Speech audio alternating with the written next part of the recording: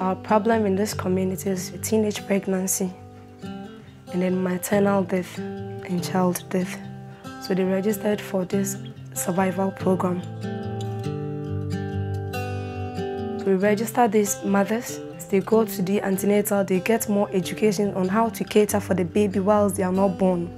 And when these babies are born, they get these vaccinations for them. They weigh them and they know whether their growth is okay. We educate them on series of things that they have to do to get these children alive. I am a say, me won't, and your mom would have blamed me. Oh, Minyaji, and Yaja. I want to be basso on the shop.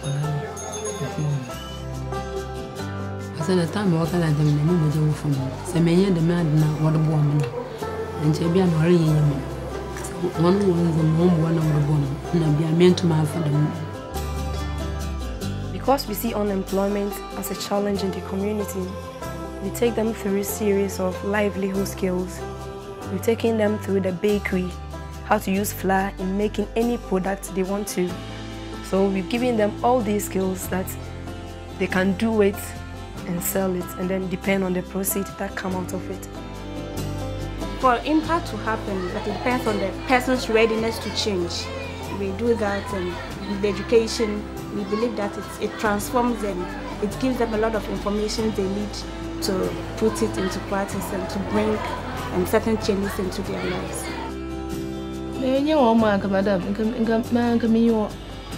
Since a master samity, the middle dimple, or yes, them. And I more from local school, more from may be more point local school.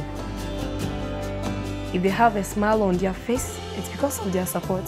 They are very grateful to them.